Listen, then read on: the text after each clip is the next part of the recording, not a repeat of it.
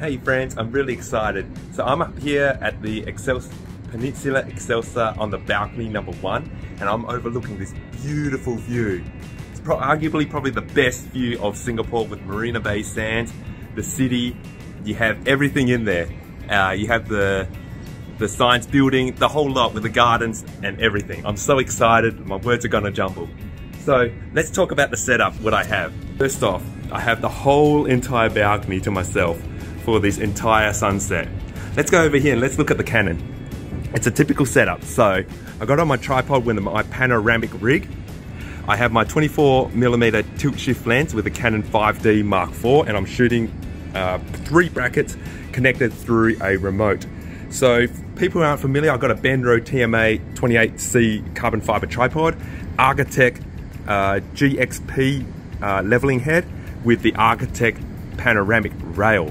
So I'm shooting it at ISO 100, doing 3 brackets like I said, f8, and I'm letting the shutter speed choose because it's in aperture priority.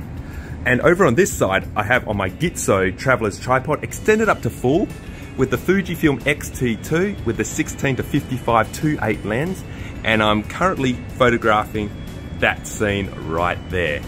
Again, I'm going to be doing 3 bracket raw shots with -2, 0, and +2. So all I'm doing now is I'm just taking brackets of each individual intervals of time. So following my other cityscape photography trips, my routine's quite standard. I usually choose f8 and ISO 100, keep the buildings in check. That's basically it. I always say 95% of the work is getting your camera in the right location, and today I called it lucky. Having the whole balcony to myself, having all the gear, and the lights are looking absolutely fantastic. I'm sorry, I'm gonna have to put this camera away and really get into the shooting because it's been months in the making. It's been a gamble.